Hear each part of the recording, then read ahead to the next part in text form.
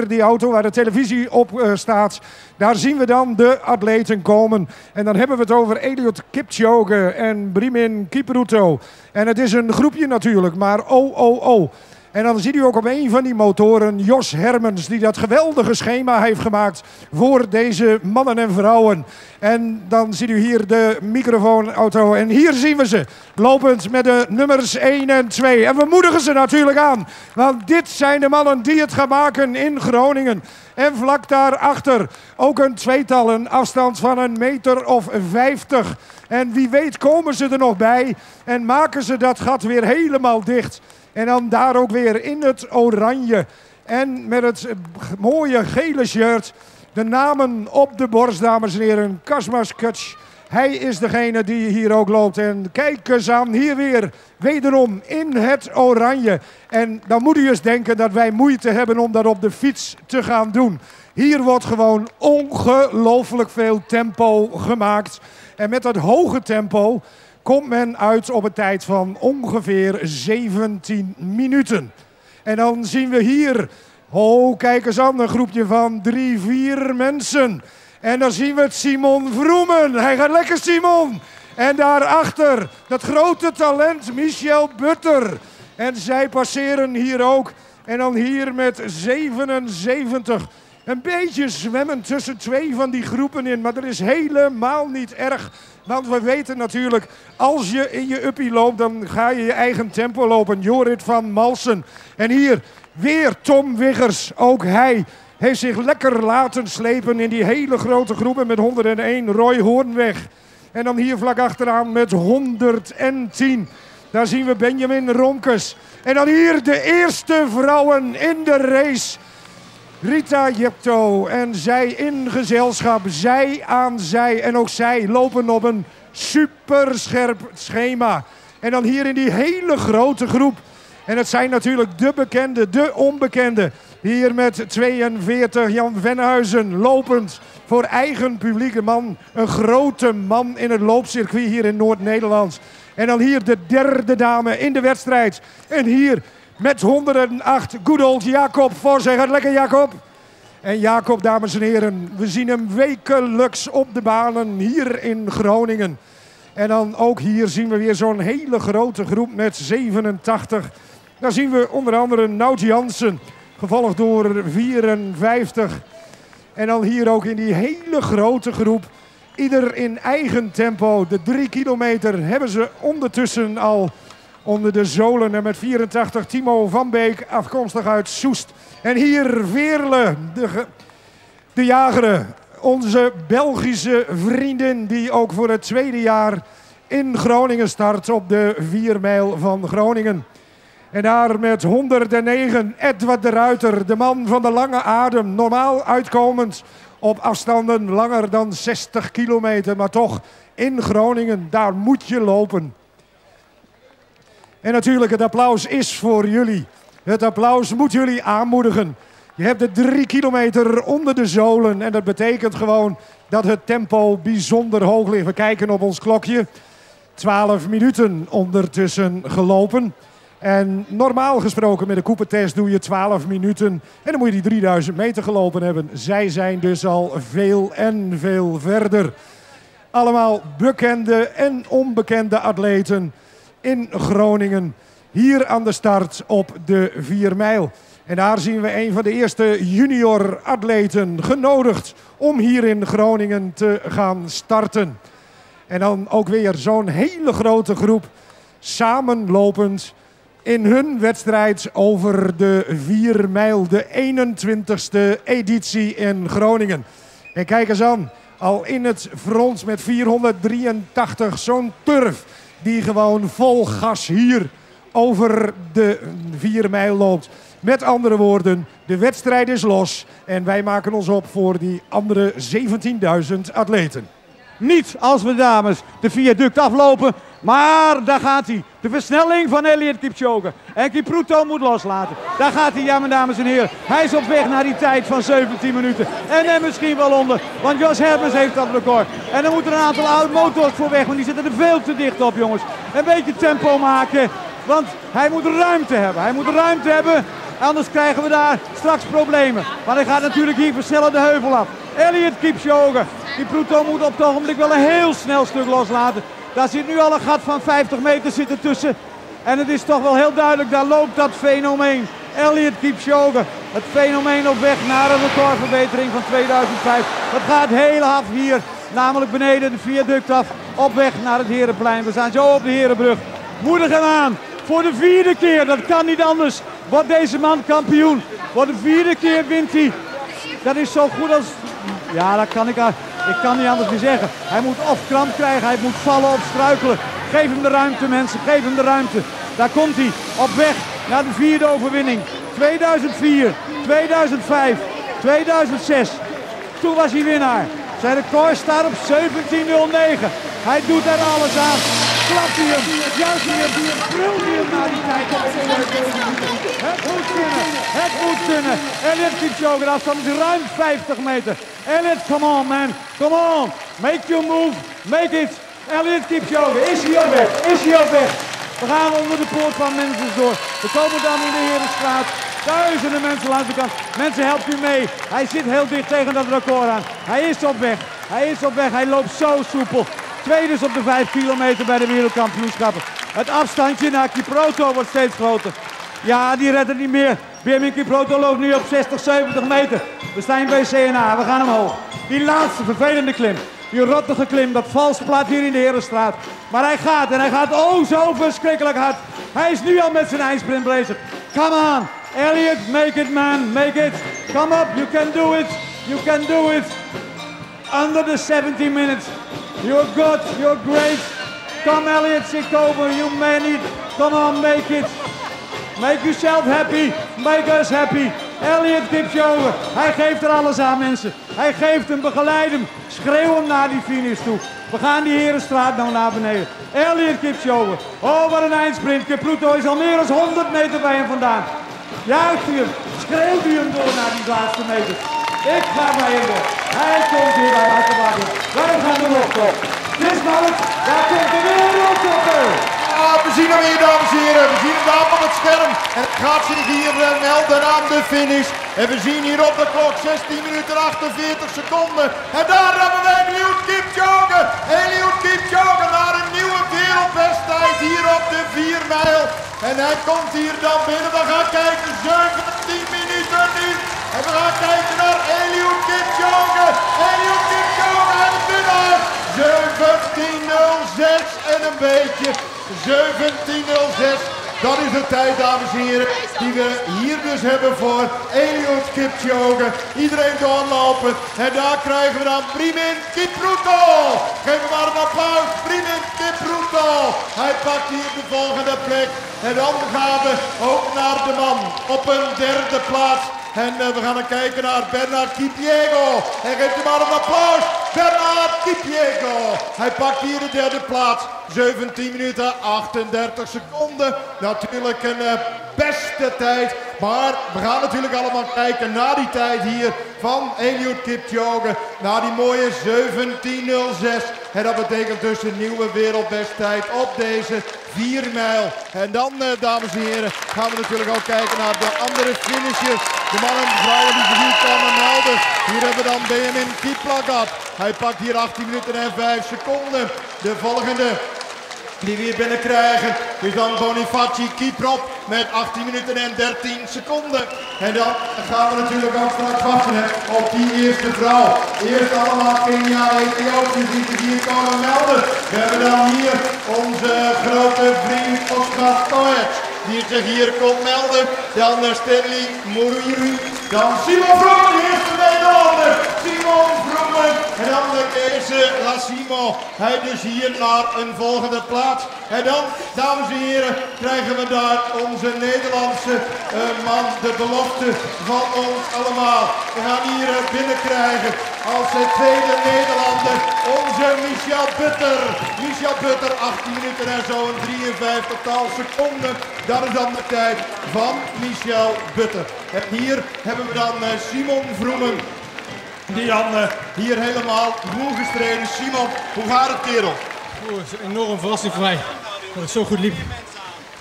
Maar je had eerder aangegeven van, nou, Michel Butter, dat is voor mij eigenlijk de grote man. Maar ja, je hebt hem toch verslagen. Ja, ik denk wel scheelt. Ik heb niet echt een rustperiode gehouden. Ik loop volgende week die marathon. Michel heeft net uit de rustperiode. Oké, we gaan naar de eerste vrouw.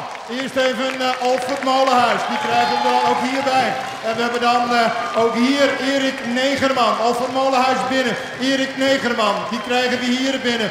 Dan met het nummer 110. Hier ook naar de finish Benjamin Romkes. En dan, dames en heren, de eerste vrouw. En geef er maar eens een heel dik applaus. De winnares 19 minuten.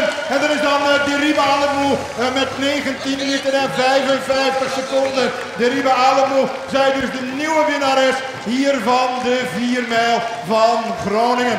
We hebben dan zo'n 20 minuten. Rita Jepto komt hier binnen. We zien nog Gerrit Kramer hier binnenkomen. En kijk eens, iedereen. Ze komen hier binnen, helemaal moe gestreden. Helemaal vallend hier. En we gaan, dames en heren, naar onze volgende collega. Hier op de grond, ja. Goed zo, we staan hier bij Michel Butter, terwijl de rest hier helemaal uitgewoond op de grond ligt. Michel Butter, de tweede Nederlandse, het grote talent. Even terugkijken naar jouw race. Tweede geworden, waar moest je Simon laten lopen? Ik denk na 3 kilometer nog. Maar ik had al snel het idee dat het, toen ik Simon helemaal achter me had, dacht van ja, ik moet blijven vechten, ik moet door blijven. Ja, hij heeft niks te verliezen en ik had het wel, want ik was hier wel de favoriet en tenminste voor de eerste Nederland. Wat was je strategie? Moest het snel of had je liever even wat rustiger beginnen? Nou, ik startte redelijk rustig en toen dacht ik, nou, ik loop opbouwend en ik zag Barnabas Ben en Hongaar, zag ik terugvallen, dus daar focus ik op. Maar het ging eigenlijk vanaf de eerste kilometer ging het eigenlijk gewoon niet lekker. Dankjewel. Italamau Kidane uit Ethiopië, net over de streep hier gekomen. En we gaan dus kijken ook naar die 19 minuten die dus hier werd afgedrukt voor onze winnares. En dat betekent ook een nieuw parcoursrecord bij die vrouwen. Want die stond op naam van Gillette Borika met 19 minuten 50 seconden en 15e. Dat dus helemaal ook een nieuw record hier vandaag bij die vrouwen en de mannen. En dat is natuurlijk leuk. Daphne Panhuizen, Vele de Jageren met z'n tweeën hier. Dan ook Joost Wessels met het nummer 65. Goeie race Joost Wessels. Hij is hier over die streep gekomen. 21 minuten en 40 seconden. We vragen iedereen toch door te lopen, jongens. Ook zien we hier met het nummer 113 de binnenkomst van Adrie Deemter. De man hier uit Noord-Nederland. En kijk eens achter elkaar komen ze nou hier naar de streep. En we gaan, dames en heren, naar het volgende punt. De beste Nederlandse dame. Goed zo. Ik sta hier bij Merel de Knecht, de beste Nederlandse dame. Gewonnen uiteindelijk, het was min of meer een tweestrijd tussen jou en Daphne. Hoe heb je hem kunnen winnen? Nou, het ging gewoon vanaf het begin af aan behoorlijk hard. En halverwege dacht ik, nou probeer nog een tandje erbij. Daphne bleef ook heel goed aanhangen, dus volgens mij is hij pas op de laatste 2 kilometer of zo moest hij er ook pas af. Dus, maar wie had het initiatief? Samen, in het begin samen en ik denk dat ik het halverwege over heb genomen. Oké, goed zo. Gefeliciteerd. Dankjewel. Eerst 20e editie van de 4 mijl. Prachtige wedstrijd. Gewonnen dus door Eliud Kipchoge. En het zal erom spannen. We denken dat het een nieuw parcoursrecord is. Waarschijnlijk liep hij er net onder. We wachten nog op de officiële uitslag. Brimin Kipruto, ook uit Kenia, op de 2e plaats. En Bernard Kipiego op de 3e plaats. Bij de vrouwen dus de winst voor Deribe Alema uit Ethiopië, voor Rita Jepto, Kenia, op de 2e plaats. Andere dames en heren kijken die hier komen melden. En dan hebben we inmiddels ook Rudy van der Lely daar in het shirt van de TNT. En ja, zij doet vorig jaar ook al zo succesvol. Rudy van der Lely komt nou binnen. En we hebben daar ook de andere mannen daar onmiddellijk bij. Wachten natuurlijk ook op onze eerste noordelijke atleten. We zagen al Valkman en Andrea Deelstra. Die zagen we hier de lijn al passeren. En kijk eens ook hier bij die junioren krijgen we daar de volgende dames en heren binnen. Ook met nummer 46 Hanneke Ink uit Groningen. Ook zij melden zich hier. Dick Scholding zien we hier. De man uit Gieten. De man die zoveel successen had bij die wereld brandweerspelen. En we gaan, dames en heren, naar de volgende commentator. Goed, we hebben hier Tommy Staal bij ons. Geweldige vent, amper 2 turven hoog. Heb je je tijd gezien? Wat is je tijd? Nou, zo 22:35. Oké, hey, is die reis, de race gegaan zoals je het verwacht had? Ja, alleen wat te hard gestart, denk ik. Ik voel het wel het tweede stuk zwaarder worden. Wanneer was het dode punt? Nou, ik denk de laatste kilometers was echt het zwaarst. En toch jezelf hervonden. Er komt nog een eindsprint af. Ja, een beetje wel, maar ik wil niet echt veel om te sprinten nu. Oké, gefeliciteerd. We hebben hier Mirjam Bijlsma, een hele lange tijd geblesseerd geweest. Mirjam, hoe gaat het nou? Goed. Hey, maar je bent helemaal terug, hè? We zien jou weer op meerdere wedstrijden. Je zei al, tot 10 kilometer dan gaat het vrij redelijk. En als het weer verder wordt, dan gaat het niet. En deze past natuurlijk helemaal daar in jouw schema. Past er op zich in en ik ga heel erg hoog op die 24.08. 7 seconden te langzaam. Oh, dat is balen. Echt zonde. Maar goed gevoel en we gaan weer verder. Goed, de bedrijvenloop is inmiddels ook gearriveerd. Met wie heb ik hier bijna, nou moet ik zeggen, half dood? Menno Lieven. Hoe gaat het met je, jongen? Ja, ik ben nu echt moe. Maar goed, ik geloof dat we met het team 10 gewonnen hebben. Ik liep vierde. Ik liep een van de andere wedstrijden voor. Dus ik denk dat we een goede zaak gedaan hebben. Hey, gaat het alweer een beetje beter? Ja, is altijd. Even een handdoekje om en even wat drinken. Oké, hartstikke bedankt ook voor de hele organisatie. Hartstikke leuk om hier ieder jaar weer mee te doen. Ja, en wij hebben hier, dames en heren, de winnaar van de Survival in Boerakker. De winnaar van de Survival Run in Leeuwarden de vorige week. En nou hier bij de 4 mijl. Elma Ruiter. Ja, klopt. Hey, hoe ging het met die 4 mijl? Het ging goed. Voor mij doen. Wat voor tijd had je in gedachten en wat is het geworden uiteindelijk? Ik zal mijn tijd niet weten. Wat ik gelopen heb. En ik heb tussen 22 en 33 in mijn hoofd zitten.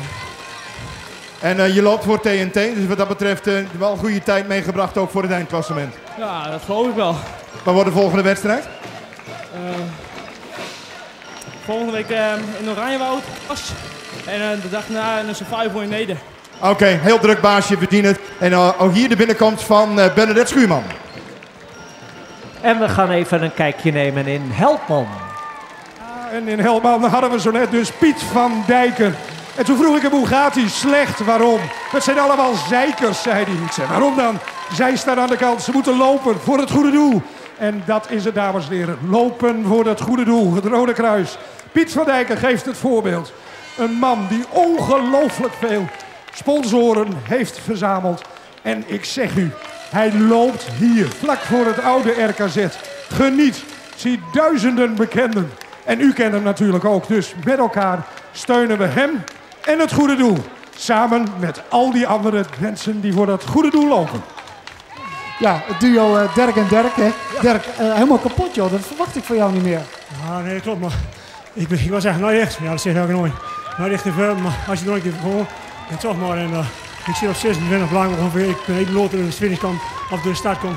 Dus met de vrede, vlug, 24 vader. Nou, iets langs zonden, maar ging zo mooi, joh. Hey, ben je een beetje tevreden? Ja, ik vind dit echt. Ik sta vanmorgen nog op de trekker. En mijn pa zit in mij. Wat er ook gebeurt met jou, dan moest de start gewoon. Dat is zo mooi. En ik ben hier, hij zit nou voor de radio op de trekker. En ja, geweldig. Ik ben hartstikke trots. Oké, gefeliciteerd. Bedankt. Lekker op de trekker, dames en heren. Dat was dus Dirk Boscher. Nu gaan we maar naar huis met Dirk. Want op zondag eten ze daar altijd pudding. En nou, we wensen hem natuurlijk daar het allerbeste. Inmiddels dan ook hier met van onze Ben Woldering. Ben, hey, hoe ging het, jongen? Want het ging niet al te best, dat laatste stukje, denk ik. Kapot. Maar dit is heel anders wat, hè, dan uitzoeken wat de goedkoopste internetverbindingen zijn. Maar het is goed, goede doel, dus we hebben mooi wat geld bij elkaar gehad voor het Rode Kruis. Dus. Hey, wat heb jij binnengebracht? Een sponsor op mijn rug. Sponsor op je rug en dat is Hut & Co, belastingaccountants en adviseurs. En even het bedrag, Ben. Een leuke vader. Oké, substantieel.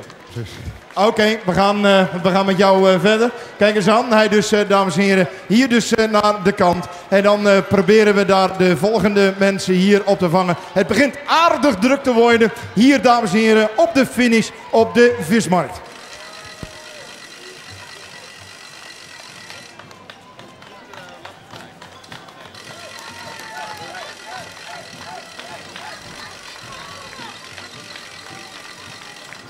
We krijgen hier, dames en heren, onze volgende man binnen. Hi, hoe is het, jongen? Nou goed, en toen jouw stem hoorde werd het steeds beter eigenlijk.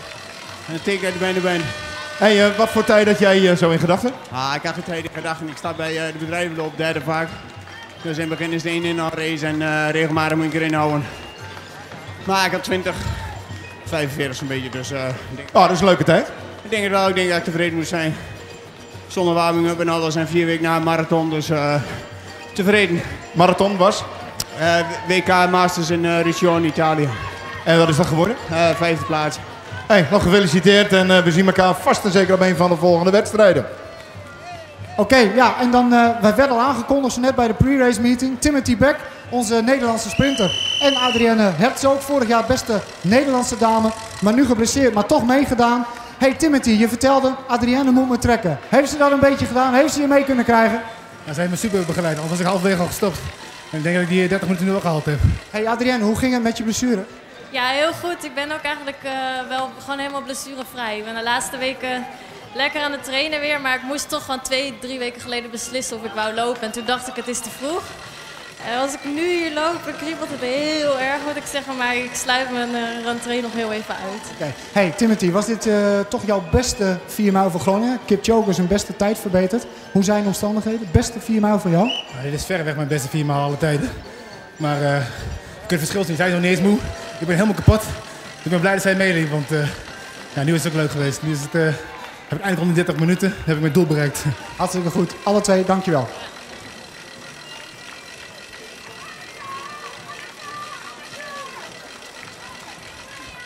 Corrie Meijer uit Leeuwarden, vorige week nog toeschouwer bij de Survival al daar. En nu deelnemer. Ja, nu deelnemer. Wij hebben een Dam-to-Dam-loop gedaan met 3000 collega's. En ik heb een ongeluk gehad in mei en dit was voor mij mijn eerste wedstrijd weer. En als ik praat over collega's, dan praten we over politiemensen, hè? Ja, de politie heeft meegedaan als grootste bedrijf aan de Dam-to-Dam-loop. En dat is zeker voor herhaling vatbaar. Oké, dat kan ook hier, hè, met de politie meelopen. Ja, ik kan vertellen dat we bezig zijn om volgend jaar hier heel veel politiemensen aan de stad te krijgen. Kijk eens aan, dat is een heel mooi streven. We gaan even naar een andere man, die pakken we er hier even tussenuit. Henk Kok. Henk, tussen de 23 en de 24 wilde jij graag lopen. En wat is er geworden, jongen? Tussen de 23 en de 24? Zeg maar eens, wat is er geworden, Henk? 31, ben ik zeer tevreden mee. En hoe was het onderweg? Nou, voordat ik daarop inga, wil ik 1 ding zeggen. Er is hier een jongen op parcours en die heet Martin Datema. Die jongen heeft in juni een donorhart gekregen. Die loopt op het parcours met: ik loop met een donorhart. Dat staat voor op zijn shirt. En achter op zijn shirt staat: wordt ook donor. Die man levert vandaag de beste prestatie. Daar zou ik voor willen applaudisseren. En alle mensen die naar zijn kant staan, als ze hem zien, handen op elkaar. Voor Martin Datema uit Zeerijp. Dat doen wij graag, dames en heren. Martin Datema, Zeerijp. En wij gaan... En we hebben op het scherm nu beelden uit Haren. Allemaal mensen die kijken en op zoek zijn naar hun favoriete sporter. Mensen die nog in het vak staan, klaar om te vertrekken. Dus een heleboel mensen komen hier binnen. U ziet daar op het scherm klaarstaan een van de volgende startgroepen. En die krijgen straks pas het commando om te vertrekken. Ja, en wij, dames en heren, staan hier weer op de vismarkt hier bij de finish. En we krijgen de mensen binnen. En kijk eens, eigenlijk zou je denken van, nou, het is schitterend weer. Voor ons is dat prachtig natuurlijk, de dames en heren langs de kant. Maar de dames en heren die lopen in die zon. Ja, de hele tijd dat die zon zo op je kop brandt. En dan natuurlijk ook nog eens een keer die wind zo uit het zuidoosten. En dat, dames en heren, zijn voor ons ideale omstandigheden. Maar voor de dames en heren deelnemers hier helemaal niet. Ja, en we hebben weer beelden uit Haren. U kijkt hier in een start. De camera gaat mee vanaf het scherm. En we hebben inderdaad de bevestiging dat er een nieuw parcoursrecord is voor Eliud Kipchoge uit Kenia. Hij zit onder die beste wereldtijd van 17.09.6. Hij liep namelijk 17.07 rond. Dus een parcoursrecord voor Eliud Kipchoge. En de winnares bij de vrouwen die zat daar net boven. De beste tijd was 19.50.5 en slechts 0,3 van een seconde bleef zij daarachter. Helaas dus net geen parcoursrecord voor deze dame uit Ethiopië, Deribe Alema. Ja, en hier bij ons Egbert IJsing uit Assen. Egbert, hoe ging het, jongen? Goed. Heb jij nog meegedaan aan de voorbereiding op de 4 mijl met loopgroepen daar bij jullie? Nou, van de trimgroep wel, maar niet specifiek voor de loopclinics niet. Dus ja, het is 4 jaar geleden dat ik hier geweest ben. Dus ja, af en toe moet je een keer kijken hoe het gaat. Nee, ging prima. En dat betekent natuurlijk hier lekker komen, lekker lopen, lekker genieten. Wat vond je van de toeschouwers onderweg? Ah, die zijn altijd enthousiast, hè? Altijd heel goed hier. Veel publiek langs de kant. Nee, het was heel goed weer. En de tijd? Welke tijd heb je zo gelopen? Nou, 33, 40. Nou, ik wou onder de 35 lopen, dus dat is prima gelukt. Oké, dus jij gaat als een tevreden man straks in de auto richting Assen? Dat dacht ik wel, Harm. Oké, echt bij Rijnsing. Goed, we staan hier inmiddels al op het erepodium samen met de eresponsor, mag ik het zo wel noemen, Roger van Bokstel. Wat heeft u van deze race meegekregen? Want u zat ook op de motor. Nou, dat dit een waanzinnig gezond feestje is.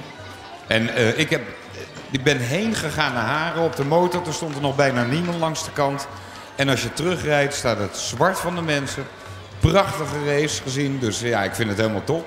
Waar heeft u nou meer naar gekeken? Naar die mensen of naar de atleten? Nee, in het begin heel erg naar de atleten, maar die gaan zo hard. Daar hou je met je oog bijna niet bij.